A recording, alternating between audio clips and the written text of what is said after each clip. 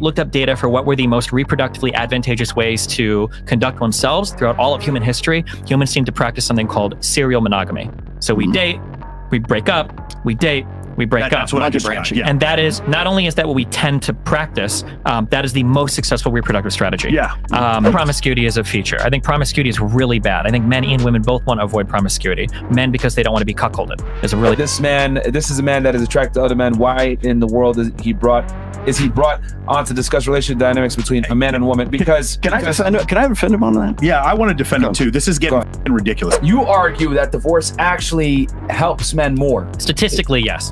Do you think that pair bonding is real?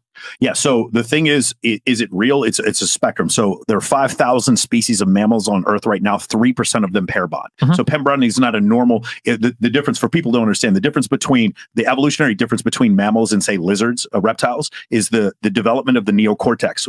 Mammals have live births. Lizards do not. They lay eggs and they don't care for their young the same way. So one of the adaptations for mammals is the fact that they care for their young. The necessity, the investment by the male and the female, and different mammals have different amounts of investment for the males. And so the thing is with Homo sapiens, do I believe in pair bonding? I believe that the way Homo sapiens, this is the way Dr. Buss describes it. It is a lifetime of polygamy. Oh, no, polyandry. I'm sorry. Polygyny, polyandry, polygamy. Polygyny. No, polygyny is two women and one man. Polyamory, a lifetime of polyamory interspersed with small periods of monogamy. That's how I would answer the question. So there's not one total answer for it. Pair bonding in the Pleistocene times would be a man staying with his wife for at least 3 years until the child would be able to walk. That part I do agree with. Do you believe in like the oxytocin love chemical? And all that? Yes, yes. Okay, so here's a question that I have essentially around this pair bonding oxytocin thing. Why would women have two indicatory like reproductive strategies here? Why would she have oxytocin that bonds her to a party, but also be drawn to the alpha beta box reproductive? She has a higher reproductive cost. Great question. So the thing, she has a higher reproduction cost, but the reason why this is a relevant question is her cheating on her man does not afford her more. Remember David Buss's article. It does not afford her more children. She does not have. She could have the most children possible by aligning with one alpha male. Just to use that term, one alpha male, and then having as many children as with every 2 or 3 years. That would be the for her to have the highest level of offspring. Where we're probably going to separate is I believe in the mate switching strategy. So I think she's cheating to find better sperm. He may say something to the effect of she's cheating to have sperm and then have the other beta be cucked. I don't know, but that's the answer. One of those two things. Strategy, put it that way. Yeah, one of those two things would be the answer. Well, the other thing is that you have to define like what is reproductive success for female and the male. Okay. So for reproductive success for that woman is quality. I want to find the guy who's the best quality guy that I can get. He's got to be, like I said, the 6'6", right? 6 foot tall, everything else. He's got to be the best quality. Guys are scattershot. Again, it's the R and the K reproductive models, I guess. Okay. Men tend to be much more R selected. Women are K selected, meaning that they're going to want to be more because they have to. Well, for the selection, I think that refers to the species. I don't think it does. But what I'm saying is, if you were going to like translate it from like what's men's reproductive strategy versus what's women. Men, we're ejaculate and evacuate, right? It's get in, get the job done, and go. Because for one ejaculation, we have like 1 million sperm, so it's scattershot, right? For women, it's one. It's the what is it? Sperm is cheap, and the way. So it's a parental investment hypothesis. The way you said it before is there's so much less investment necessary for a man than for a woman, and so for a man to pass on his genetics, a quantity of women would be more important than quality, and for women to be the opposite. Well, in a pragmatic sense, I'm not saying it's the most ethical. I'm not saying it's moral. I'm not saying whatever. I'm just saying in the most pragmatic sense. Okay, I'm going to bring all of this crashing down. Okay, I hear that we talk about this as a theory a lot. I don't think anybody is a proponent of this theory anymore. You brought up Buss, and I know that you said you have contentions with Buss's current work is because he no longer believes in this kind of like dual selection strategy. And then do you believe in a mate switching strategy? No. You don't believe in a mate switching strategy? When I looked up data for what were the most reproductively advantageous ways to conduct ourselves throughout all of human history, humans seem to practice something called serial monogamy. So we date, we break up, we date, we break up. That's what I just branch. Yeah. And that is, not only is that what we tend to practice, that is the most successful reproductive strategy. Yeah. But that's a mate switching strategy.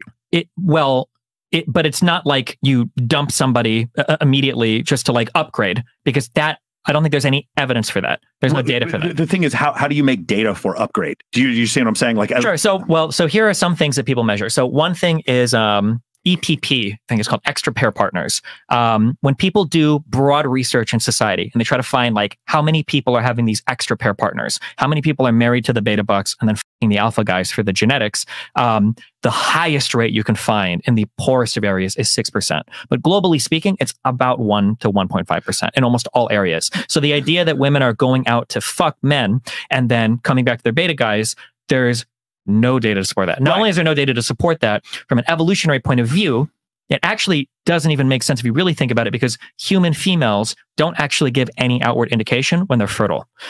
So for instance, we're talking like concealed estrus. Got it. Yeah. Estes, the estes stuff, right? Yeah. So for instance, when we talk about like cats, if I wanted to be an alpha male cat and have a fuck ton of kids, that's a very easy thing to do, because you can see when cats are in heat, when they're in their estes, right? You find the cat that's screeching and then you fuck them and you have a kid and then you peace, and you can get a lot of cats pregnant that way, I imagine, if you're a tomcat and you're trying to fuck a lot of cats. Yeah. But for human females, the only way to ensure actual reproductive success is, because they don't give any cues externally about the status of their fertility, is to just stay with one and have sex over a long period of time. There are still studies that show that women act differently when they are There are studies that show that women have different preferences sometimes when and they are different parts.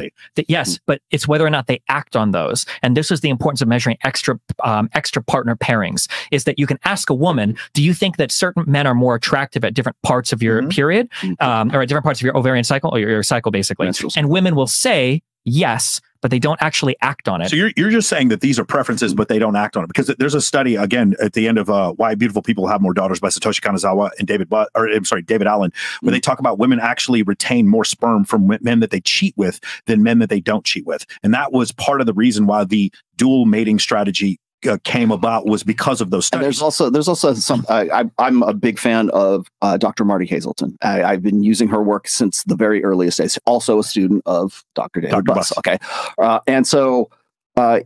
She's got a book called Hormonal, and it's basically the ovulatory shift, because what we're talking about here is ovulatory shift. Okay, so when we talk about the dual mating strategy, ovulatory shift proposes that when a woman is in her proliferative stage, when she's in the ovulatory stage, she's looking for a guy with more masculine features. She's looking for the guy who's going to like slit throats, right? When she's has had when the egg has already dropped and she's already passed the ovulatory phase, she gets into what's called the luteal phase. In the luteal phase, that's when she's looking for comfort. She gets into what Dr. Marty Hazelton has said is a sort of a nesting. What it translates to is when a woman does get pregnant, she goes through, I want to say it's the first trimester or like maybe the second trimester, she goes through what's called the nesting phase, where she like wants to like, put all the, get the baby crib and everything else. But like, if you think of this in a shortened version throughout a 28-day cycle, that nesting period is right around where the luteal phase is. And that's when she starts calling up her telephone friends, and she like guys with more female features, or she wants her girlfriends to come and hang out with her, and she's feeling bad because she fucked the guy in the club when she was in her luteal phase or proliferative phase. And then she goes through and this is theory, okay, but then she goes through the postmenstrual syndrome, where she gets really bitchy. The theory behind that is that the reason she gets bitchy is because she's pushing away all the beta males, or all the more feminized, the comfort guys, away, so that she can go back into that cycle once again, so that she hopefully can reproduce in the next pass in the next cycle. Okay, so how does that relate to the dualistic mating strategy? The proliferative phase is what I would colloquially term as the alpha phase, and then you've got the beta phase, which is right after the egg drops, and whether she's pregnant or she's not. Now, people are going to say, well, what about hormonal birth control? We can talk about that later on. But as far as the dual mating strategy is concerned, that's the micro biological side of alpha fucks and beta bucks. So when we're talking about these things, now here's I know the criticisms of this, but I wanted to point out also that in Dr. Marty Hazelton's work the idea where they go and they ask, say, well, are you attracted to these guys? Is it the guy with the, the chiseled jawline and everything? And then, the women are saying yes and no. But the thing is that women don't seek extra pairs if they're already in what is termed as a satisfying relationship. Yeah. So that's where you get these incels who like just throw caution to the wind and say, oh, I'm doomed. It's hypergamy and it's like a straitjacket and she's just going to want to fuck Chad when she's in her, proliferative phase. And the juice ain't worth the squeeze.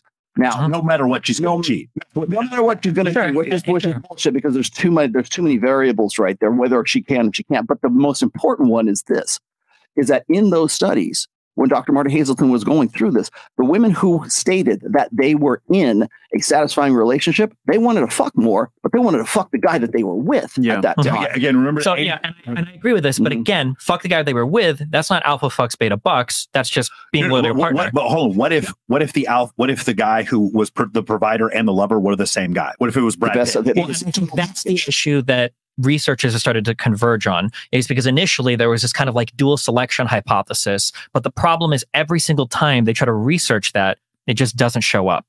So Gangstad was one of the original proponents of this theory. And in June of last year, he did a huge literature review on why we haven't seen any studies replicating this dual mating hypothesis. And I'm not going to read too many block quotes, but I'll just, for this one here, in our recent collected data set of 181 women, we examined moderating impacts of ovarian hormone levels, that's the hormone cycle thing we're talking about, on the association between male partners' attractiveness and women's extra pair sexual interests.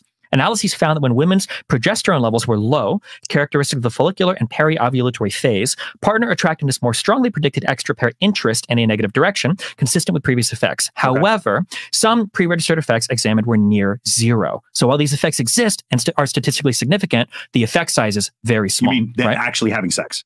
Actually cheating. Well, in terms of like they express an interest, but it's a small interest. It's statistically significant. For instance, like I can measure a huge population and know with a high degree of accuracy, it's statistically significant. These people on average have 101 IQ and these people have a 100 IQ. Could that and then real quick, let me just real quickly just finish this block, okay? All in all, the null hypothesis that there exists no effect is a very poor explanation of the overall pattern of the results, even if we currently do not fully understand the reasons for variable effects. This moderation effect, if robust, begs a question. This effect assumes that women differentially value sexually attractive features across conceptive versus non-conceptive phases. Yet, as we discussed above, large-scale replication studies have not found strong, compelling evidence for hormonal moderation of mate preferences, for example, for muscular bodies. Durant et al. Suggested one possible resolution. Perhaps mate preference shifts are moderated. For instance, women who are strongly attached to partners may express relatively little interest in extra pair men when conceptive. It may make sense that these women also show little evidence of increased interest in, say, muscular men when conceptive. The same may apply for women with attractive partners, or more generally, women who show relatively little interest in extra pair men during conceptive phases for other reasons. By contrast, when women do express interest in extra pair men when conceptive, they may be particularly interested in muscular men. This may be one reason why preference shifts are weak overall and not consistently detected, and it also remains untested to date. So it's basically saying that, like, if I find a woman and she's in a happy relationship, she might have a 0% chance of ever stepping out of that man. If she's in a happy relationship. Yeah. But if I test her on different parts of her period, on different parts of her cycle, I should say, different parts of her cycle, at some part she might say, I like muscular men more at this part of my cycle. But that's not indicative of anything. Totally agree. And what you're saying is study one more time. So this was researchers et al. Sure. So it was the name of this is called Women's Estrus and Extended Sexuality: Reflections on Empirical Patterns and Fundamental Theoretical Issues. And the two researchers are Stephen Gangstad and Trent Din. Gangstad was one of the original opponents of he was a colleague of Hazelton. Correct. I'll just put Gangstad. It's 2022. June last year. Can I fuck this all up really quickly? Go for it. Yeah. Okay. So 73 teams, the same hypothesis with the same data. Some found negative results. Some found positive results. Some found nothing. No effective expertise or confirmation bias. Idiosyncratic research or variability is a threat to reliability of scientific findings. This is Steve Stewart Williams, who wrote APU. The ape that understood the universe. So what we're talking about is the crisis of replicability right now, which is rampant in academia right now. So let's say this. Let's say what your hypothesis is, and I don't disagree with this, is that they find them more attractive during different parts of their cycle, but they don't act on it. Yeah. So my hypothesis is that alpha fucks beta bucks is not indicative of anything. Hold on a second. So we saw that thing that Chris put up before, where not only were men having fewer sexual partners under the age of 30, but women also were having fewer sexual partners. So that's one reason why they might not be acting on it. Number two, when you talked about 1%, you were talking about genetic cuckoldry, 6% or as low as 1%. The thing is, when women go outside the relationship, often they don't have unprotected sex. So it's really difficult for you to then say from that standpoint that even though she may cognitively be having sex with a better looking guy, she may cognitively know to use contraceptives. She may subconsciously be like, I'm still having sex with a better looking guy because I want his genes, even though cognitively she's not doing that. Consciously she's not doing that. But do you understand what I'm saying? She's still having sex with the male stripper without the intention of actually having a baby with him. Whereas sure, we can say that, but then that kind of betrays. Cave woman ancestor was not doing that. Her cave woman ancestor didn't have a condom. Does that make sense? I can understand what you're saying, but the reproductive strategy just doesn't make sense because one, the men wouldn't practice that reproductive strategy because it doesn't make sense. I agree with you. He's the one who believes in sure. I believe in switching hypothesis. Okay, so the thing is where I go to the difference is women are cheating. Number one, there are some women cheating. And when they cheat, they are doing so because they're in an unhappy relationship. So let's bring this all back around to Dunbar's number and social media. More women are in unhappy relationships because they are comparing themselves to other people, other relationships, and they have access to more men, which is causing more unhappy relationships, which is causing more cheating. Yeah, but despite all of that, men still cheat more. Oh, I don't disagree. Men cheat only slightly now. But it's only slightly now, but you would imagine that if women close together, really closing the gap right there now. are a couple polls. Well, there was a recent YouGov one. I read that New Yorker article that you read that referenced one in 2016 that showed that the gaps were closing quite a bit. But there's more recent data that shows that it's still about 2x. The thing is, there's an article like damn near every year where and it goes both ways. Sure. Well, but the problem with that New York paper is it was citing something from a McKinsey Institute, which the people that they survey is questionable. But regardless, let's say that I grant you that it's the same. If we're arguing that women are hypergamous, women have access to all these men on social media, women are on Tinder, Instagram, and all this. And I know you've tweeted out before, and I think you guys have said, I don't know if you agree with that women celebrate cheating more than men, or like women aren't going to get shit from it. Divorce. Sure. Yeah, and that women's friends are going to be like, you go queen, and men are like, don't cheat, right? Go. All of these things were true. Wouldn't we expect women to be cheating way more than men?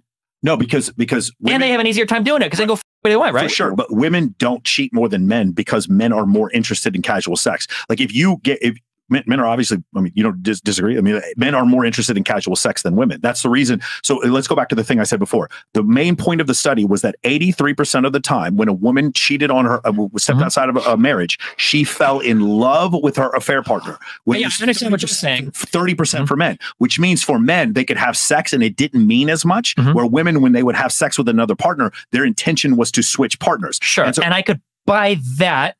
But then there's the schism here is I'm fighting against the dual sexual. I think it's all strategic sex. The mate switching. You disagree with Rollo on the exactly, yeah, because you guys have a big disagreement. It's not a big disagreement. Because the question is, what is the mating strategy? Because you're saying women are always to find long-term partners, which I agree with. Yeah. But here's the thing. The reason why I don't completely disagree is because I used to live in Los Angeles and I live in Las Vegas, and there's tons of women who are straight up cucking their boyfriends, and I meet hundreds of them. And what you're going to say is, well, yeah, I mean, that's selection bias. Well, what I'm going to say is at the beginning of the debate, I agree that we're not going to do stories. We're just going to go on the research, right?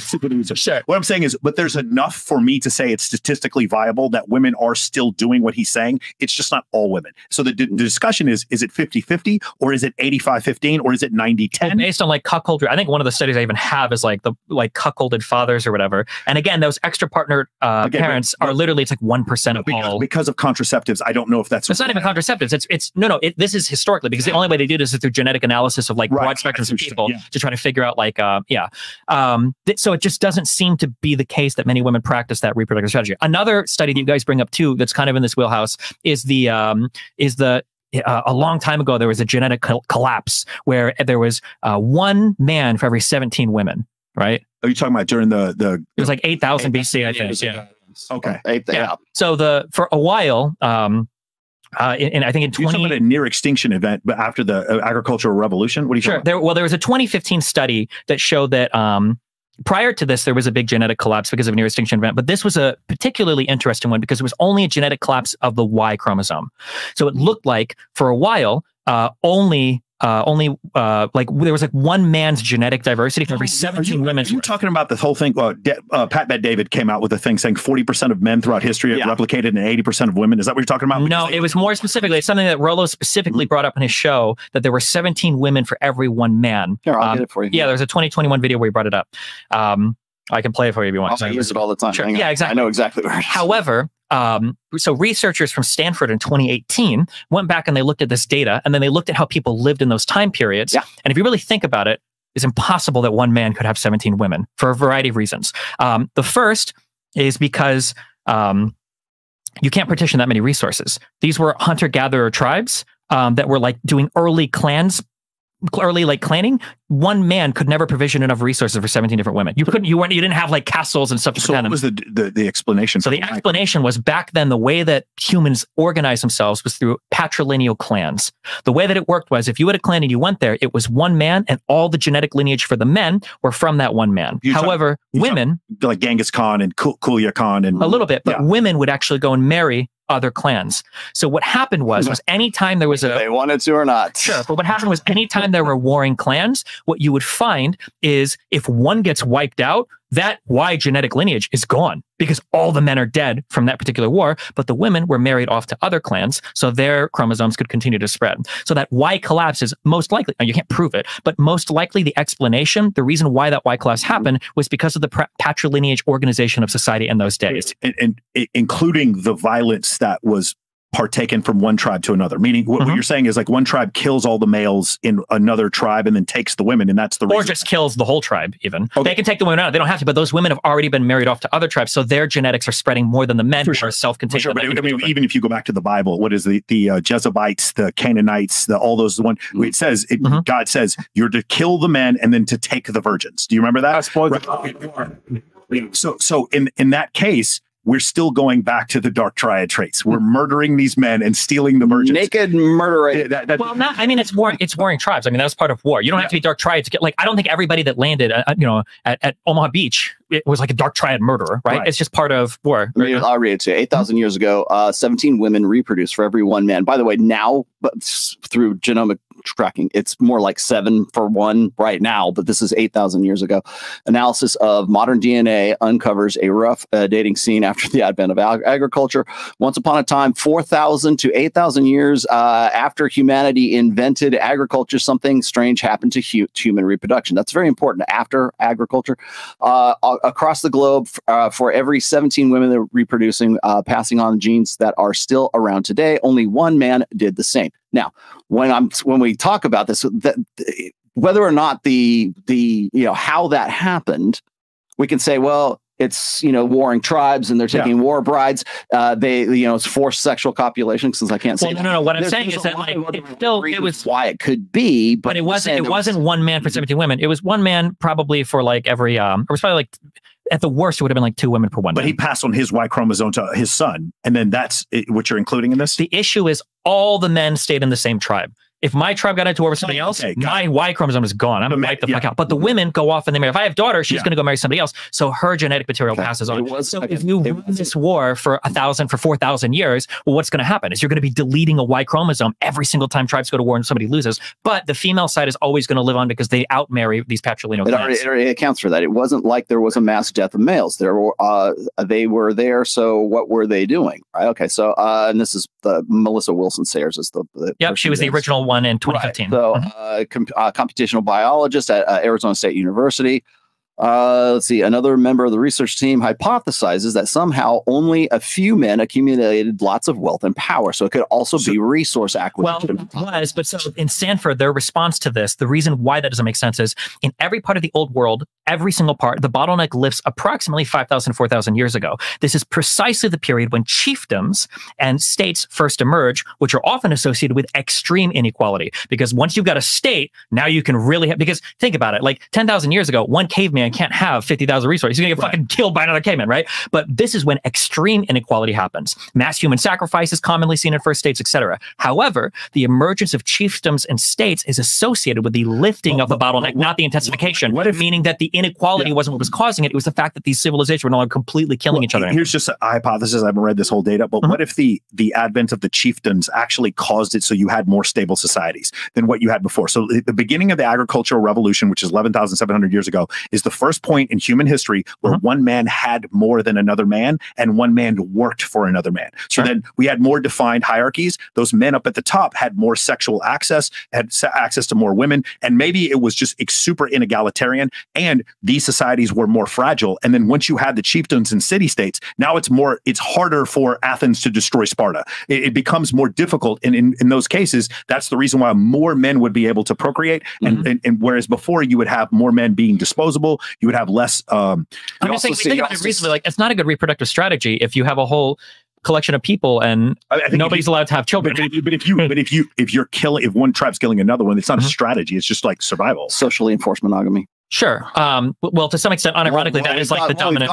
We went from Old Testament polygamous societies where it's one man with many, like, two wives and many concubines, whatever it is, and now you're going to one man, one woman, and we're changing really the mythology around that. Like, well, the biblical stuff is hard. Well, it doesn't have to be biblical. It could be like, I don't know, the poem of Gilgamesh or whatever. I mean, it's at that time, that's when it became one man and one woman. But even prior to that, culturally, prior to that, it was never that unbalanced. Yes, but it coincided with agriculture. Sure, but I'm saying that even at the height of unbalance, it was never more than like 1 to 3. The thing is, it still was 1 to 3. There are fewer men having children than women. Is that it was fewer, but not 1 to 17. 1 to 3 is a lot different than 1 to 17. Did you? Well, even now it's 1 to 7, and they can show 1 to 7. So it's not. It's somewhere between 1 to 7 and 40% and 80%. I think isn't that the number? So that's. But who's to say? Like, I don't know what the numbers behind that, but that was Patrick Bet-David putting out a thing saying 40% of men throughout history. He was over the top, and 80%. We did digress a bit here because we were talking about promiscuity, but I was really fascinated about what you guys were talking about. No, I mean, okay. So as far as promiscuity,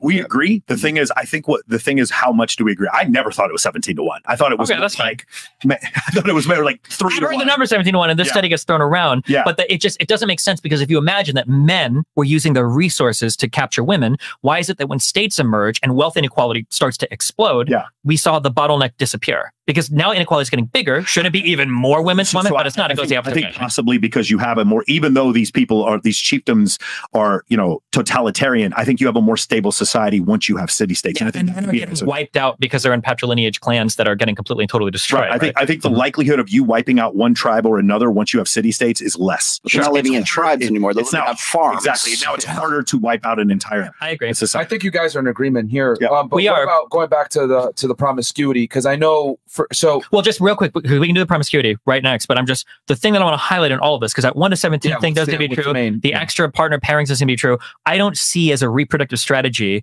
this dual mating thing practiced anywhere. It doesn't show up in any empirical study ever. It can't be measured. It's an interesting theory about like the parts of the women's cycle. Okay. Yeah, but it doesn't seem to show up anywhere in the data. Let me just explain one thing here. Is like when I see Dr. David Buss, who has his story. I mean, you can go back to Trivers if you want. You go back to the mid 70s, where the dual mating strategy has become sort of picking up steam, let's just say. And then it comes into its own with Gangstad and Hazleton mostly. And everybody's all on board with that. And then suddenly, somewhere around 2015, everybody wants to change their mind about it. And where that also coincides with the crisis of replicability. So that's number one. Number two is even if dual matings, the dual mating hypothesis is correct, and the mate switching hypothesis is correct, they can still coexist together. Because if you're looking at dual mating, it doesn't necessarily preclude the interests or the reasons why that woman would want to be with that guy in the first place. So can we go and talk about sexy sons theory on top of that? So the whole point of dual mating is that there's a difference between the beta provider and the alpha fucker. And I know we're saying that the mate switching hypothesis presumes you're already in a relationship to begin with to cheat on that person in the first place. And but it still supports the dual. And it also presumes that you are in a monogamous relationship, not in a polycule, not in some sort of but that is like the reproductive success of especially men is the serial monogamy. It's being in a relationship for as long as you can. I think and for then being in another relationship. lower quartile of men, you're correct. I don't think for all men. No. For reproductive strategy, period. Now, if you want to talk about exceptional circumstances where one guy's like buying rights to like the aristocracy or a harem, sure, we can talk about that. But that at that point, we're not talking reproductive strategy. We're talking about like some social, that's like socially constructed, right? 20 women don't gravitate towards one man. It's one man has a kingdom and he says, you 20 women are going to live here, I'm going to kill you, right? So that I wouldn't consider that part of like reproductive strategy any more than I would say reproductive strategy is to play StarCraft for 10 years so you can a lot of girls that show up in your Instagram dance, right? I wouldn't say that's like a valid reproductive strategy. That's like a very unique situation. Did that work for you? Yeah. Okay. but I would say it's like I know, right? Right. But like in terms of like trying to find research on this, like Dixon et al. 2018, Jones et al. 2018, Younger et al. 2018, Markinkowska et al. 2018, Stern et al. did 3 different studies, 2019, 2020, 2021. All of these people are trying to find evidence that women differently based on their hormone cycle. Nobody has ever been able to started it when? 2018. Well, but this has been researched for like 20 years. People are trying to get anything. Now, if you want to say that academia is broken, that's fine.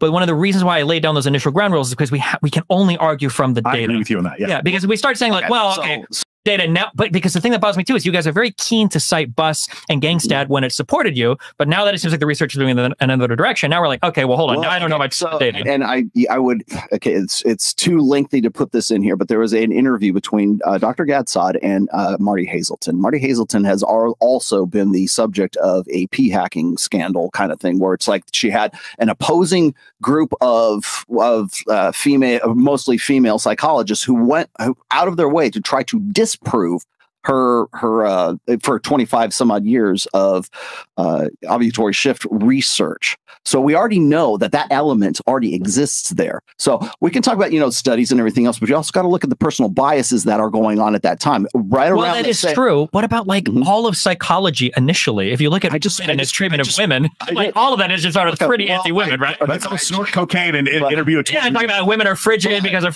bitches and women have all these problems and all the cluster B personality disorders are built around like women traits and shit. Like, want to f moms. Right. I'm not to say that like you're absolutely right that there are. What I'm going to say is that I honestly I think that there is a personal bias against ovulatory shift because it is an unflattering truth of female nature. That's why they're going after it.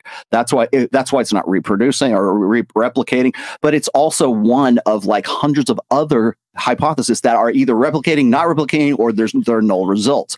The problem is in academia right there, and it all starts right around when you're saying about 2018, which also coincides with about the same time that Dr. David Buss comes up with the mate switching hypothesis and comes out with men behaving badly and comes out with his own dating program at that time, endorsed by Huberman and Alex Hormozi. I don't know what Hormozi, but I know Huberman is on board with that too. Chris Williamson and him are writing a book together. Yeah. Exactly. So, which by the way, you can still sign up for the pre-orders that's been out since like 2020. So when I see stuff like that, I kind of go, is there some reason why he's switching over to this right now? Because he wants to turn a buck. I don't know, but the fact of the matter is, even if that's the case, or even if that's not the case, I still don't see why ovulatory shift or dual mating strategy can't also coexist with mate switching, because you would have to have a mate in the first place before you can switch the mate. What is the adaptive strategy to get to get that guy in the first place? Well, the adaptive strategy is just simply looking for the man that can provision resources for you the most. But you're only focusing on one side of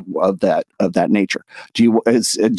Would you agree to this, that women want to get the best genetic material that they can get from a guy, short-term sexual, alpha fucks, and beta bucks being long-term security, provisioning, protection, and parental? No, I disagree. So, and this is where I what do you disagree with? The thing I'm going to disagree with, and I might lose the audience here, and I don't mean to, but I think that we real quick, because I don't think just so you understand what you're saying, because you're saying that women want both, right? The guy that could provide and still total package. I'm saying that genetically, genetically, what you want is you want resources. Like, And that's what most of these guys are focusing on right now, without looking at the guy the hot guy in the foam can. Sure, and we can draw like just so stories that sound good, but one, it doesn't show up in the data. Two, anthropologically, it probably wouldn't even make sense. Like even if you go to like the most barren tribes where people are running down animals, these guys don't look like Arnold Schwarzenegger. A lot of these guys look like long. He's saying the looks don't matter as much. No, I'm saying that like looks can help a little bit, but like ultra jacked dudes, those muscles come from the gym. Right? You're not going to find tribes in Africa with guys that can bench 315, you know? Like it's not happening. If your argument is that we're just saying alpha fucks is only the very good looking guy in the foam cannon party, that's a placeholder. What I'm saying is that the loser beta guy who's the lawyer who makes a of money, in a genetic sense, that is the alpha. And that is who women would want to pass their DNA with. They wouldn't want to pass DNA with the pool boy because he's a loser. No offense. He's a loser. He doesn't have resources. There's no guarantee he's going to survive long enough to reproduce. There's no guarantee that he's going to be able to lock down a partner and reproduce. But the beta guy that has tons of resources can lock down one, or maybe even two, depending on what type of woman. That is the alpha. But you don't think women are having sex with these good-looking men? It doesn't. To go back. It doesn't seem like it. It doesn't seem like they want to. Would they want to? Maybe, but do they actually do it? Whether or not they can or they can't is also about that desire. What did I say? Which calendar sells more, the dad bods or it's not about the calendar though, because you guys say that the sex is that what exactly. But the problem is that you guys are doing these. You're doing two things that are making it really hard to understand. You're saying that women go on Instagram, women go on Tinder, women can any guy they want now, okay? Whether it's 50% of being flown to Dubai. They would like to think that they'd like to make it, or they get passed around by these high-value men. Also, women are hypergamous, okay? We know that they want to trade up as much as possible. We know that they want to leave their beta guy. But then when we go to the research, extra partner pairing children are almost unheard of. It's 1%. Yeah. When we look at like how many women are actually engaged in this behavior, it's non-existent. And when we look at like cheating rates, it's men that are cheating more. So it seems like none of the data are aligning with. We have very clean and neat and cool theories, but they don't seem to explain anything that's actually happening in the real world. Invention that throws all that out the window. It's the condom. Hormonal birth control. Yeah, but even historically, when we look at extra partner pairings, it doesn't seem to be the case. I think that things change historically with Instagram. Things change historically with Facebook because again, we go back to Dunbar's number. For those of you who don't understand, he's an anthropologist who came up with a theory that tribes were about 150 people. U.S. military units are also about 150 people. Once you get outside that number of 150, then you can't keep all those records in your head. Your RAM can't hold enough faces and names. Social media made it so that people who are built evolutionarily to only know 150 people now can know numerous amounts of people. And we see a rise in men not having sex, a rise in the divorce rate. All those things are starting to happen because now what happened is during the Dust Bowl, you had a wife. That wife you stayed with, you had a bunch of kids with her, and you stayed with her for survival. Now in 2023, you have the access to see all these thoughts that are out there, showing it off. They for everybody. They ain't gonna be loyal to anybody. Yeah, that's my point. So you see this over and over again. I'm not sitting here trying to denigrate women, but what I'm saying is now because you see more of these women, it's caused unhappiness in these relationships, which is causing more people to cheat. Now you're going to say, well, these studies back then didn't say this, or if you want to look at the genetic code from back, thousands of years ago, that may be the case. Our point, a lot of the points that we make in this is that things have changed recently. Since the advent of social media. And that if you want to claim that, that's fine. But now you're doing something completely novel, and you can't really rely on the historical record because, again, I know you want to keep marrying your points together, but we're not the data where we show the 33% of men not having sex, or 20% from 19 to 30. From those ages, 19 to 30. That's not historical. I mean, it's historical, but it's not like I understand. But like resting on evolutionary psychology, again, like you just said earlier, women don't want to have casual sex, right? As much as men. Then why do they? But then why do they? The pool boy who can't provision resources, who's not at the top of a social hierarchy, who doesn't engage in personal behavior. The problem is they are though. Like some, but they're not. I don't think they do that. But some women, sure. Yes, because you're presuming that a social construct, which would be the top of the social hierarchy, is what they're selecting for, as opposed to what their genetic, what they would say. I want to fuck that guy because he's muscular. He looks like he has physical prowess. He looks like he could go and slit throats if he had to go. Sure, but then again, incongruency with you guys, women aren't leaving their lawyer husbands to date the pool boy. No, I'm on the side. Nobody said that. Yeah, nobody said. But sure, but then that means then that you have to disagree here. You guys, you can't have it both ways because you're talking about mate switching where they're because earlier you gave me a whole thing about how women choose guys and they have sex with them. Partially. I still think is it 85-15 or is it 50-50? There's just too many women that I know that have two partners at the same time. Sure, but how many of them dumped the beta bucks guy to be with the pool boy? Right. So did that ever happen? The ones that didn't dump them agree with him. The ones that did dump them agree with me. They're saying both their strategies can coexist. Both strategies can coexist. There's just too many. Man, I'm just like you guys have had 2,000 women on the show. We haven't had as many, but when you talk to them, they absolutely have a dude and a side dude. One of the things in the Aon research, the study that Dr. David Buss talked about is that men and women admit to having 3 backup partners in their mind. Yeah. At least plan 3. B. They have plan B. They have 3 backup partners. Now you're saying this is not manifesting into vaginal intercourse. And I understand what you're saying. The thing is, we don't know specifically what those numbers are because people don't always have sex with the intent to have babies. So the thing is, calling it a dual mating strategy is also kind of a misnomer because people are having less children. They aren't sure, having but sex again, if you say not having sex to have babies, then where's the evolutionary part of that? No, hold on. You can, this is a great question. This is at the end of Satoshi Kanazawa's book, Why People Have More Daughters. One of the questions he proposed was, why do some people not want to have children? How does that fit evolutionarily? And the answer is this. In order to have kids, you don't need to want to have kids. You just need to want to have sex. Boom. That's the reason why it works. And so the thing we're saying before is like, what you're saying is it's not manifesting in cuckoldry, meaning having raising someone else's kids. And what we're saying is it's still manifesting in protected sex or sex not during estrus that is not causing a new child to be born. Women are still cognitive of this idea. They watch Jerry Springer. You are not the father. They don't want to be in that shit. They understand that, but they're still attracted to the neighbor or the guy. They can be attracted, but it doesn't show up anywhere in the data for actually making a different mate selection. It's just very, very, very slight differences in preferences. I understand what you're saying, but you're stuck on the mate selection thing, and people use condoms. I am stuck. Well, I'm stuck on the mate selection because I feel like we're making big descriptions of how women act in the world. So what is based on these things. So obviously, I'll pay the bucks. Mate switching. What is yours? I think that people generally practice serial monogamy. I think that if you want to be a good partner, then you focus on like the traits that are desirable in a good partner. I think people tend to want some serial monogamy, like you're saying, but 13% of women and 20% of men cheat. That's what that was. And 42% of children born in the United States are born to unwed mothers. Yeah. So the thing is, both things are true. The thing is, hold on, but no. Hold on, because mine is necessarily exclusionary. Okay, right? I don't think women are selecting based on where they're at in their cycle for who their partners are and changing that every single month. I think they could be, but they're having protected sex, and it's not ending in them having a baby. Okay, we can say they're having protected sex, but historically, there's no evidence for this. Before protection, there's no evidence of all of these children that are born to cuckolded households. It just doesn't exist. That evidence does not exist. But we still do have. What 40% of, let's just say 40% of men and 80% of women having children. So there is a selection bias where a large number of women are selecting a smaller group of men. I agree. And there's through hypergamy, there's obviously a scale to say this man is higher status than this man who is lower status, and women are choosing to let that man put his penis inside of her. I don't disagree with any of what you're probably able to say, but there's no dual selection going on. She's just selecting. There is no dual selection. She's selecting. Right, but she has to compare one man to another at some point. She has to. But there's no dual selection. That's one selection. What you're talking about is one selection. But so it's dual. It's mate switch. So remember, mate switching. Remember, dual selection refers to every single month she's going to feel about a different way about a different type of man she wants to fuck. Every single month. That's dual selection. It's tied to the cycle. You do know that there are other studies that aren't self-reports where it's like, oh, I find that guy sexy. I don't find that guy sexy. There's also, sexual ornamentation. So when that woman is wearing that red cocktail dress and those hoop earrings when she's going through her ovulatory cycle, that you can see. That is a quantitative study. Yeah, you might be able to find that. And that does replicate both in and out. It might, but there's a reason why the entire field is walking away from this. They call it strategic selection.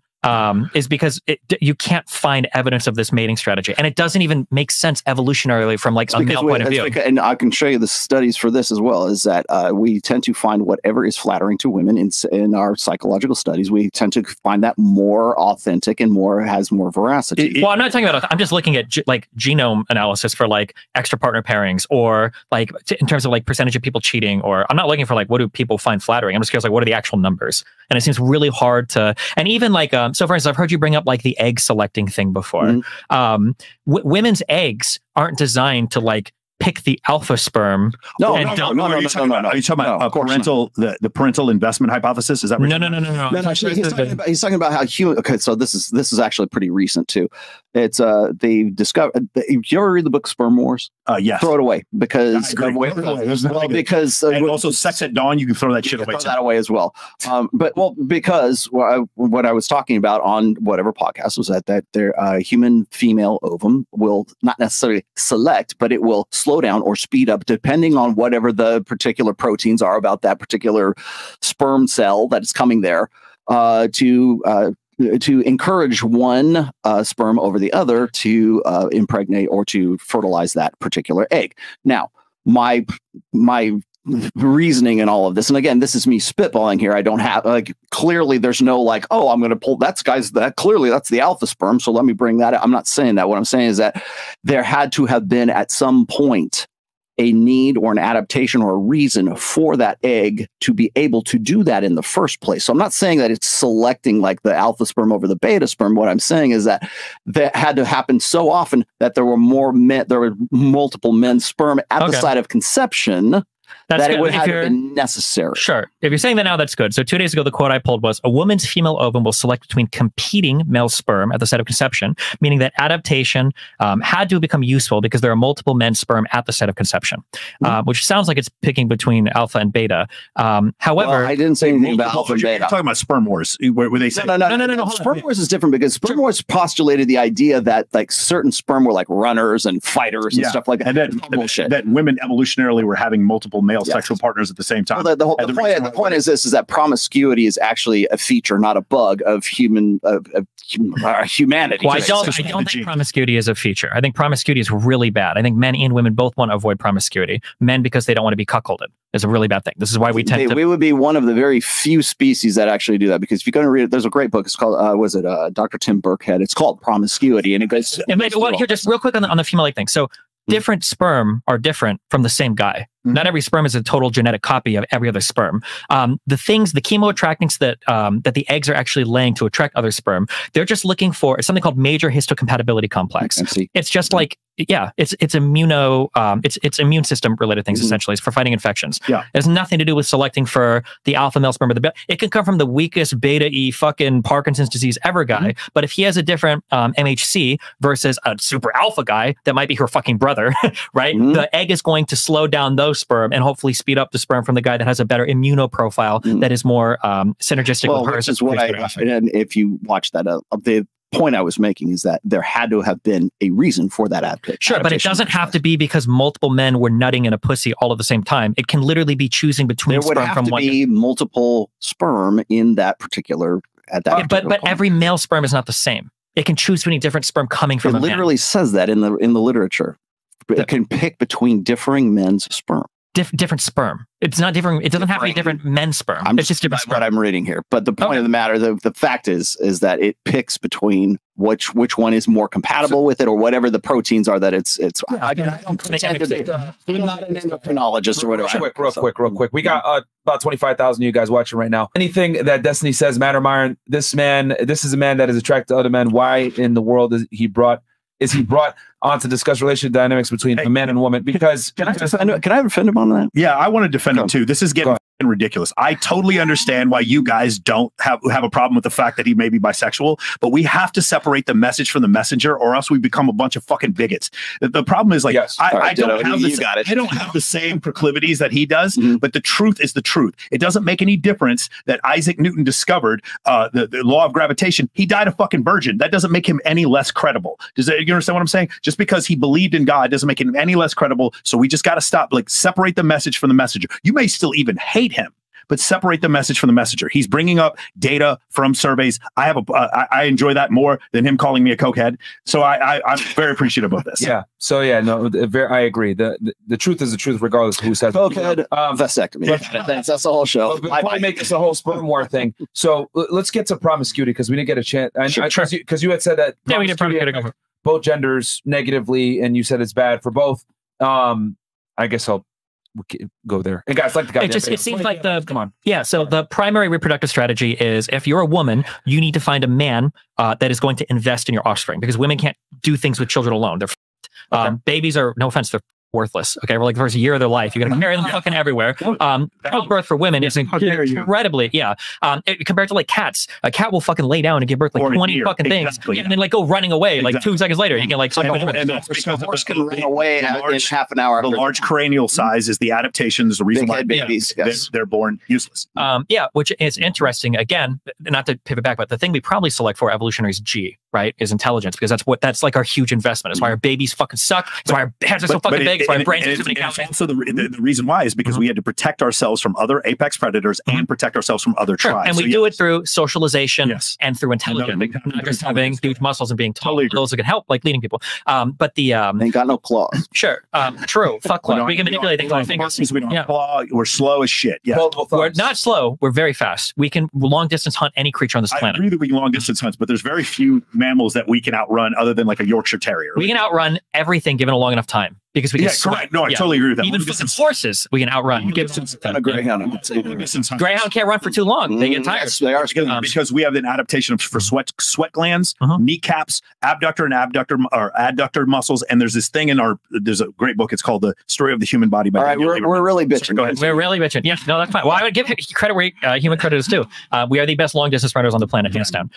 Dogs can only sweat out their nose. Fuck them. Okay. But the thing that I was bringing up is that, like, so a woman wants to find a man that is going to invest in her offspring as a parent. That is like your goal, is to find a man and lock him down. And a man, because human adult females don't give outward cues for when they are in heat, like cats do, right? All you can do is fuck a woman over and over and over and over and over again until she gets pregnant, right? Once she's pregnant, you can't really leave her because no other guy's going to come in, because she's now she's showing, because now she's pregnant. And the only way to ensure the reproductive success of your offspring is to stay there and raise the kids. So I think that even though we can use a lot of kind of like weird theories to get around this kind of hypergamous stuff or the alpha beta bucks or whatever, I think, and if you really simply look at it, no mental gymnastics, what a woman wants is a high investment parent, and what a man wants is a woman that he can for a long time to guarantee that the child is his. And I think that reproductively, evolutionarily, psychologically, and genetically, that is the effective strategy of both parties. But couldn't he pair bond with her while she's pregnant and still sleep with another woman? He could, but the problem is he's probably not going to have the resources to do both. He could, maybe like two.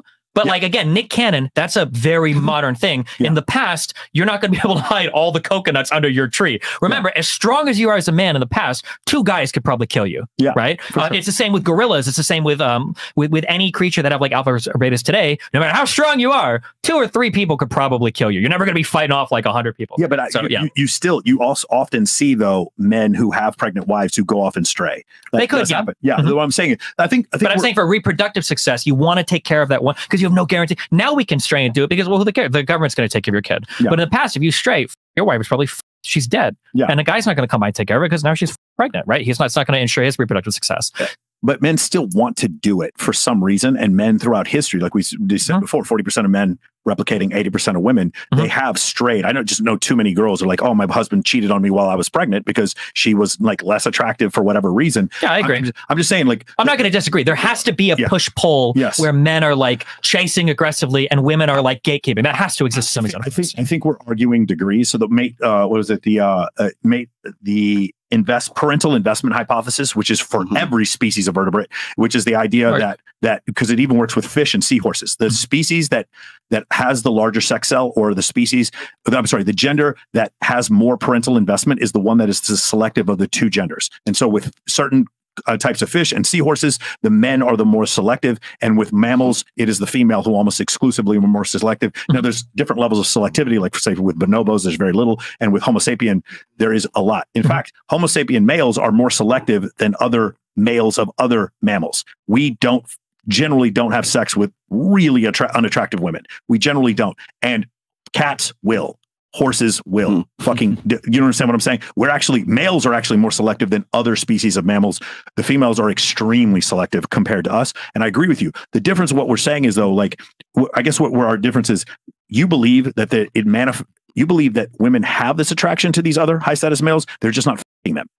And you're saying evolutionarily that there's no evidence for them f***ing them. And the reason why, like, while I may agree, the problem is back then there was such a horrible, horrible cost in having sex with the wrong guy. And now there isn't. Now like, you're just sitting there, you're with your dude, you're with your husband, and you just happen to go to a Chris Brown concert and give him a blowjob in the the backstage. And there's really no consequence for it. And we could talk about that, but in some ways, isn't that kind of better for shittier guys? What do you mean? Well, in the past, there's a high consequence for sex. Yes. So if you're kind of shit, a woman's not going to fuck with you. But now I can fuck you and I can nut in you and you're not even going to get pregnant. Doesn't that kind of work for like the shitty guy too? Because now I can actually have full sexual access to you. You can fuck with me and you're not going to get pregnant off it. I'm kind of lost here. Wait, who's this? This is no offense to myself, but like 5,000 years ago, I don't know if I would have been fucking as many girls as I fuck today. But today I can do it because they don't have to have kids with me. So I'm saying in some ways, like birth control benefits men that want to fuck around a lot, because now it might have been the case that like 5,000 years ago, a woman's like, I'm not opening my legs for you unless you're like the shit. Okay. Right. Whereas now I'm like, I'll f you even if you are shit, because I know I'm not going to get pregnant by you. Birth control is making women more promiscuous? Yeah. I'm saying that. I don't think any of us disagree. What I'm saying is that you angle the theory in such a way that you say, well, women have birth control, so now they can cheat on their husbands at concerts. Like, okay, sure, women have birth control, but they also, that should theoretically open up lower status men's access to them as well, because now they can man with less responsibility involved. I think they can, but they're often fucking men with higher status as well, the ones they can get their hands on. Sure. If you want to say, like we said before, 20% of men are deemed attractive on dating apps, 80% of men are deemed unattractive. Does that mean those 20% of men are having sex with all those women? No. It just means that they're more attractive. Sure. If we're going to rely on evolutionary theory to explain women chasing the top man, but then we're going to say, well, it breaks now where women are all willing to share a man because they've got birth control. Then I was like, well, if we're going to break it there, we should also break it and say that women are willing to fuck lesser men because they're not going to have children as well. Not just because of that. I think enforced monogamy is not enforced. I'm sorry. Encouraged monogamy is what helps lower quartile men have at least one sexual partner, because throughout history we've had surplus men. The idea of this is the issue, though. When you say lower quartile men, I think it's quintiles issue we're breaking into. But when you look at the data, doesn't seem like it's lower quintile men that have lack of access to sex, because poor men are fucking more than wealthy men. Yeah, but we still see 33% of men having no sex. Yeah, but you don't know what quartile. You know what my guess is? My guess is that those numbers are probably overrepresented in the middle class. That's my guess. If you go to like a ghetto, like I don't, not to like rag on poor people, I doubt that those people are like, oh, I can't.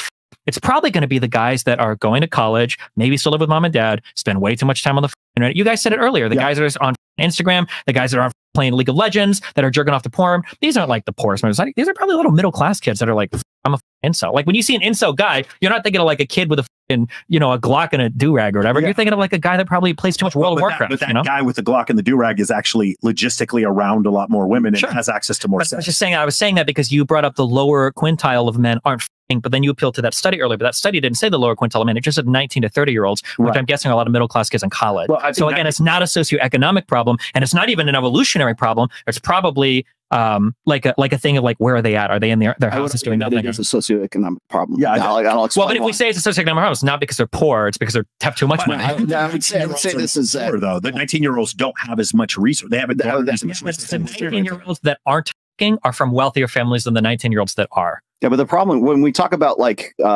women congregating or becoming, let's just say, sharing the alpha, women would rather share an alpha than be saddled with a faithful beta. They don't have to now be saddled with that faithful beta anymore, because what they were using that guy for was long-term security, parental investment, provisioning and protection. So now if they can go and get their bag, get the money that they have, like go make it on OnlyFans or whatever else, they don't need that beta male guy anymore. They don't need, you'll hear women on this show say, I don't need a man, I want a man. The man that they want is a guy who looks like Justin Waller or looks like Jason Momoa or whoever else, okay? Because that's the guy that they want to have sex with, because they don't have to worry about getting pregnant with that guy anymore, and they don't need the beta male to actually have as any kind of investment for their future, because they've already secured their or the belief is, the perception once again is that even if they don't have it, they know that they're going to get it, or they've been sold on this idea since the mid 60s. Since the post-sexual revolution, that they can become the men that they wanted to marry, and so therefore, again, does that not also track onto the whole thing about was it 4.5% of men right now are the ones that women will, at least on dating apps anyways, will go and initiate some sort of interaction with. Sure. And again, that's a really fun concept. It works well for YouTube videos, and it's like, it seems to make sense, but I can't find that anywhere in the real world. There's like no data to back that up at all. I mean, the data would be... The data's already there. The data would be the top 10% of men on dating apps are getting 63% of the right. We can't only appeal to dating apps because those markets are so skewed. It's 5 men to every 1 woman. Of course, dating apps are going to be highly selective. But my point is, it's enough of the population to say that it does have some effect. That women, but then if that was the case, then I should be able to find that effect outside of dating apps. But the reality is that people still outside of dating apps. Not everybody only hooks up on a dating app, right? Like, I know this is anecdotal. Walk around with Justin Waller sometime in a nightclub and you'll see what I'm talking. Like this idea that women. Yeah, and I'll tell you to go stroll through a McDonald's and you're going to see people that you would have never in a million years imagined. That's true of every single shitty restaurant you've ever been in your entire life. And some of these guys are waitresses. They're like, damn, how the f do you even do that? I was like, I don't know. We work together every night. Men and women don't spend that much time around each other. Right? You're trying to cover the whole thing with logistics, and I'm just trying to say that, like, if we have part of it, but not all of it. The point of a theory is when we have a theory, we design a theory, and hopefully, what we do is if we design a theory and it's clean enough and it's good enough, it should be explanatory. So when we make a theory, we should be able to say, okay, I think that if this and this is true, then it works in my equation. I should be able to go to society and say, okay, this and that is true. Does the result end up as I want it to be? And for all of this idea of like women sharing high value men and women like changing their dating strategies to only like go around like this guy, that data doesn't exist. There's nothing to back it up. Again, it's an interesting theory and it's a nice story, but there's no evidence for it. Destiny, of course, the contrarian with the divorce. So you argue that divorce actually helps men more. Statistically, yes. Okay. All right. I'll turn it to you guys. Do you guys agree with that sentiment? Do you rebut that sentiment? I heard you guys argue about this before, and so the fact that the rebuke or the number one refutation, not one number one, but one of them would be the nine times self-deletion rate that would happen for men, and that happens in a lot of cases because the man is zeroed out financially after the divorce, and part of that zeroing out can come because of the divorce. Is it 9 times? Can I say the word? Do I really have to say deletion? Say EPAR. You could say suicide is fine. Yeah. Okay. If you say like less than 10 times, we'll be all right. Okay, gotcha. When we say that men are 9 times more likely to commit suicide, what is that in comparison to? The general population, I believe it's wins against replacement. It's like, well, because I'm curious, because like, aren't men already like, is it 5 times more likely? It's anywhere between 4. Because if you're looking at like young men, it's like 4 times. Yeah, so in that case, it's really only 2 times more likely then, right? But these are 2 different groups, right? 2 different groups. This is the group of men in general, and then the group of men who are divorced. Yeah, and so that's different from what you're talking about. Those men who are likely to commit suicide. I was in the military. Some guy commits suicide every 22 minutes, something like that. It was or attempt suicide. The difference is that is a younger unmarried man. A man who has been married and is divorced, is over the age of 40 and has lost all of his money, is far more likely to commit suicide. So let's extrapolate. Is it because of loss of money, or is it because of loneliness? Because I think suicide is massively overrepresented in older cohorts. So the thing is, it's the ability to start over and then to garner those resources, that sexual abundance, that financial abundance again. That would be the reason. And let's extrapolate. If it's 9 times more likely for them to commit self-deletion, then what about the ones that don't even attempt it but are still in like? Also, the question is, how are you losing everything in a divorce? What does that mean? What does that look like? Not losing everything, but like to lose everything is one of the reasons why they would be more likely. Yeah, but I'm trying to think of how do you lose everything in a divorce? Okay, like worst case, you're losing 50%. I'm sorry. Let's go backwards. Okay. They lose everything, which is a leading cause for their wives to them leave them. Sure. And so now what's happened is we've compounded the fact that the subprime mortgage crisis, or the Corona crash, or the crash of the invasion of Ukraine, those 3 crashes that have happened in the last 20 years.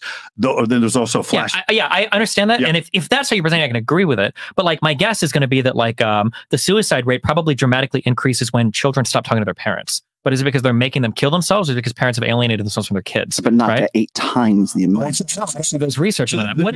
Just curious, what is the year for this study? And what is the population group that is studying? You would know. I don't. Because I hear this one brought up a lot, but I should have looked this up. I mean, there's you can Google it right now. There are dozens of. Jamie, can we? Okay, that's Chris. Yeah, no, Chris in particular. Yeah, but I'm curious. I'd like to see what population that's studying. Yeah. So there's the first of all, it's the average suicide rate. It's Journal of Men's Health. Hold on, Tori sent me this, by the way. Okay, hold on. Just keep talking. No, I was going to say the average just in general is anywhere between 3.5 and 5 times, depending on whose numbers you use. For suicide? General. Yes. Divorced men are more susceptible to heart disease, high blood pressure, and strokes than married men are, in addition to being 39% more likely to commit the thing and then engage in risky behavior. Well, that is true. That's measuring the benefits of marriage, not necessarily the downsides of divorce. Because men that get married compared to men that don't get married are less likely to commit crime and are generally, they have a longer lifespan and they fare better in terms of multiple health metrics. Right. So the thing is, then let's stay married. But then the end of the marriage is generally caused by women. And then afterwards. Yeah, but just because the woman is choosing divorce doesn't mean she caused the divorce. That's not necessarily true. Okay. Like let's say my girlfriend cheats on me and then I'm like, oh, well, I'm breaking up with you. Like, did I cause the breakup? Right. So if women are choosing to get divorced, it doesn't mean that they're the ones that caused the relationship to fail. We'd have to figure out, like, well, what are the reasons why they choose? I don't know. Sure, that's really important, though, because we constantly say women are the ones I women are choosing can throw out one more stat, though, is that the #1 precipitator of divorce is when that woman makes more money than the guy does. They start even, or they start he's making more, she gets a bump in. The money is the #1 reason. Yeah. I don't believe that's true. I've never seen that in any survey ever. I'd be interested. That could be true, but I've never seen that ever anywhere. So here are the metrics that I'm generally measuring, because I feel like suicide is like kind of that's like a one we could do, but it's a very, very niche population. So I think that men fare better than women in divorce because they tend to make more money. So I'm quoting from an article from The Atlantic in 2016. Despite the common perception that women make out better than men in divorce proceedings, women who worked before, during, or after their marriages see a 20% decline in income when their marriages end. According to Stephen Jenkins, professor at the London School of Economics, his research found that men, meanwhile, tend to see their income rise more than 30% post-divorce. Meanwhile, the poverty rate for separated women is 27%, which is triple the figure for separated men. That's one thing. The second thing is they're more likely to remarry. Quoting from Pew Research, 64% of divorced or widowed men have remarried, compared with only 52% of previously married women. Point 3 is they don't have the responsibilities of caregiving. I'm quoting from finding caregiving stats is actually really difficult, but it seems to be settled upon that 90% of parents will settle custody disputes without a judge. On average, women that get child support only get $286 a month. 80% of custodial parents in the U.S. are mothers. Only 4% of these child custody cases actually go to trial. And in 2017, full child support payments were only received by 46.4% of custodial mothers. So it seems like they've got a lot of extra responsibilities related to caregiving. Their income is down. They don't even get full child support all the time. And the child support they make is like pretty low. Point number 4 is if men choose to fight for custody, they oftentimes win it. The largest study I could find on this is an older one, but it was the only big scale one I could find, but it was from an old Massachusetts gender bias study, which was published in the New England Law Review. This was in 1990. And they said, we began our investigation of child custody aware of a common perception that there is a bias in favor of women in these decisions. Our research contradicted this perception. Although mothers more frequently get primary physical custody of children following divorce, this practice does not reflect bias, but rather the agreement of the parties and the fact that in most families, mothers have been the primary caretakers of the children. Fathers who actively seek custody obtain either primary or joint physical custody over 70% of the time. My next point is that alimony is rare. Quoting from a legal blog, in the 60s, 25% of divorce settlements included alimony. Now it's like 10%. And it's starting to reverse more for men getting some alimony as women start to earn more. And then the divorce rate has been falling since the 90s. So I don't know why we even talk about this so much, but that's my broad point about divorce. I feel like it's hyped up a ton, but I don't think that men make out horribly in divorce. The rate falling in the 90s is because the marriage rate is at an all-time low right now. It tracks with the marriage rate. Well, that's fine, but then at least you're not having as many people. Well, sure, but yeah, I mean, at least you're not having as many people getting destroyed by divorce. Is your argument that women fare better? Because I know what they're going to debate here. Is your argument that men fare better after divorce, or they just fare not as bad after divorce? My argument is that post-divorce, in the actual court proceedings, a woman might win a little bit more. But the reason why is because post-divorce, men are in a much better position than women who are in a much worse position. That even if you get like a little bit of alimony and child support, the fact that you're now a primary full-time caregiver for a child, you have no parental support, that your income is lower, your ability to remarry goes lower, and your poverty rate is much higher. So you think women are actually worse off after divorce than men? That's your argument. Yes. Women are worse off. In almost every measurable metric. I can't find it, except I guess maybe the suicide thing. I looked it up just to be objective here. #1 cause of divorce. It says lack of commitment, but that's an extremely broad. Yeah, of course. Can be anything. Which just sucks because in relationships, a lot of it is, right? Like, for instance, somebody could get divorced because somebody's going to take out the trash, right? But did they really? Or lack of sex. But lack of sex is never about lack of sex. It's usually because other shit is going on too, right? Because lack of commitment can be finances too. It could, it could be, yeah. It's very broad. Or it could be partner gains weight, or it could be, could be any of that. So, did you guys have anything? So he's saying women fare better for every measurable metric, except for the suicide stat that I've never looked up before. I guess I should have. But you guys, I'll text it to you. Yeah, we just got it right now. But it's we found the 9 to 1 actually. It's 9 times the ratio now. It's but that also doesn't surprise me though. But I don't think. Any arguments towards him that women fare because I would like to see more recent stats first of all, and then This is, to be fair, like this is not the hill I want to die on. I agree. Sure. I think divorce sucks for both people. And I do think I agree with that. Yeah, the suicide rate for men is definitely higher. As far as men out-earning women, men out-earn women in general. And so before there's a marriage and then afterwards as well. So yeah. I agree with that, but I wish people would bring that up more because people are always like, men always have to pay more after marriage. Well, yeah, because men are generally earning more, right? Yeah. But I think where we differ a little bit is I do think that because of the things that you just stated, that women are not all, you had the discussion before. I agree with you. Women do not get married thinking, fuck yes, I'm going to take all this guy's money. I do know some women who are like that, but it's very few. And they're usually super attractive women that are gold diggers and just found the richest guy they could get. Sure. Borderline personality disorder. All right. And then, point on my way. But going a little further, they get into the marriage. And then there is a point where there's an inflection point where it's like, I could stay, I could leave. And that money becomes an incentive for them to leave. I do think that does happen. I don't think that it's on their wedding day. Money, but you always have on their wedding day. But as a married couple, you have access to all the money. Why would you leave and then get less? Why would you leave and get like? Like if I'm married to a woman, we share our finances. It's a legal arrangement. Like we have to. If I leave, well, now I'm going to fucking fight. I do think men can withhold. We saw that soccer player who put all his money in his mom's name, and no shot. If he did do that, there was a very big legal loophole. But like, this is such a deal that so here's something. It doesn't work in the United States. You're right. Yeah. Not to give too much advice to the women. Isn't like if you're a woman and you're trying to file for divorce and you don't have money to do it, the divorce law will say actually contact your husband's lawyer because he has to give you the money for it. Because if you're still married, your finances are still joint finances, whether you like it or not. I mean, by the way, that thing you just said is how you go broke.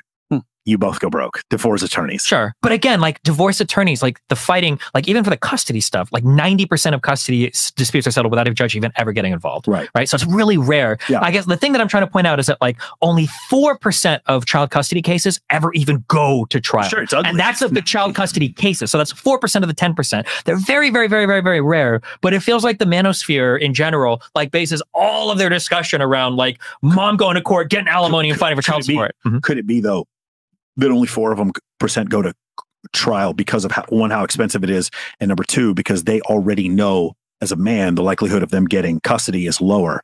But if they fight for it, and again, I am being fully honest here, it's really hard to find data on this. The only big nice study I could find was in the spring of 1990 in the New England Law Review, where they studied in Massachusetts. It seems like men who fight for custody get it over 70% of the time. Now, I've seen a stat floating around because there are a ton of legal blogs. Why do you think it's hard to find? It's hard to find because I don't know. There's not much research on it right now, but okay. So here's the thing. But I'm guessing a lot of this is probably like public roster stuff because divorce cases are public. Hey, again, if you guys want to fund research on this, I'll throw money at it. It'd be interesting. There's nobody funding this research. Let's use an analogy. If I'm arraigned on murder charges, the likelihood of me taking this to trial is higher if I think I'm going to win and if I have the resources to fight it. The likelihood of me not taking it to trial and settling is the more likely that I believe that I'm not going to win the trial, and because I want leniency from the judge. So I might say the same analogy for these men. 4% of the time it goes to trial because they're told by both divorce attorneys, the man's and the woman's, bro, you're not going to win this shit. And he tells the woman, you are going to win this shit. So the likelihood of them going to trial may be biased by that. I don't know. I always suggest this whenever anyone brings up divorce. I always say, go watch Divorce Corp. That's a documentary that was done, like I think it was 2014. It was like Dr. Drew Prinsky was the guy who funded the whole thing, and it's about the divorce machine. So it's like from the before you get married to when you get married to when you're on your way and you're getting divorced. Also, it covers prenuptial agreements, which is one of the reasons, like if you watch that, you will understand just how useless a prenuptial agreement is for the average person. Why are they useless? Because of what you said before. They have to be updated all the time. That's and true. They also don't have anything to do with child support either. True. But that's not useless. If you've got a lot of assets that you want to protect, a prenuptial agreement can be really important. I know that people say like, they get burned out all the time. For the average person. Yeah. Okay. Just for that. But even for the average person, I don't know if like in general, because you're probably not going to have that many assets. But the real reason it's really great. It's actually pretty entertaining. Well, sure, but like again, it's an ideologically driven, probably I'm guessing the documentary that's trying to push like Prinsky. I don't know. Okay, sure.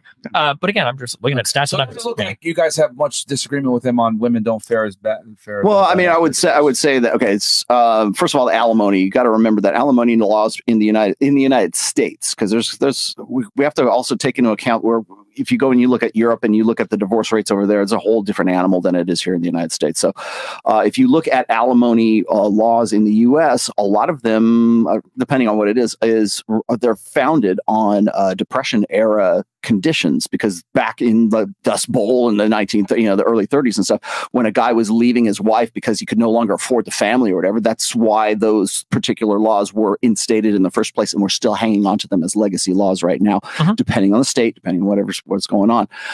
So you'll hear people will say, well, the woman's making more money, and so therefore the guy is now getting alimony in like this fraction of 1%. But those are the the sort of the what man bites dog. Sure. Well, real quick, according to the 2000 census in the U.S., 0.5% of alimony recipients in the U.S. were male. By 2010, that was 13 years ago, 3% of them were male. So it's probably a little bit higher now. Women make more and more money. Yeah, exactly. Again, coming into the thing. Do you think that alimony as a concept is fair? I think it used to be. I think it definitely needs reform from the 1930s. As long as we maintain this thing where it stops when she gets remarried. That's true. Why would she ever get remarried?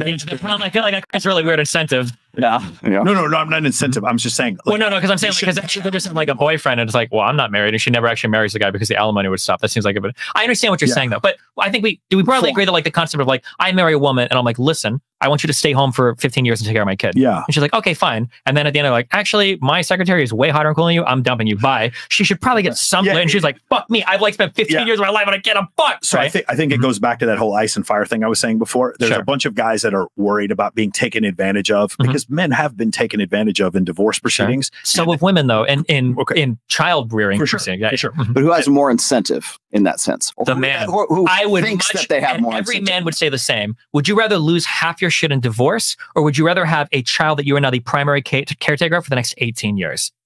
It's way more than 18. Trust me on that. Sure, no, I know, but at the very least, before you kick him out, right? That's a way bigger burden. And people always say like, "Oh my God, I've got to pay child support." Child support on average was like less than $300 a week. Primary caregiver, kids are a lot of work. That's a huge sacrifice in career, huge sacrifice in future earnings, huge sacrifice in relationship status. Like it's going to drag every single part of your life, right? That's why single mothers, I think the poverty rate was 3 times higher for single mothers than single fathers. Goes back to your list, the whole thing. Exactly. Well, the other part is you got to remember that 42% of children in the United States are born out of wedlock to begin with. Yeah. So if we're going to look at like child, but and I love this too because I constantly get this one is like where they're saying we don't have involved fathers or anything. It's like they're basing the involvement of fathers based on whether or not they're married to the baby mamas right now.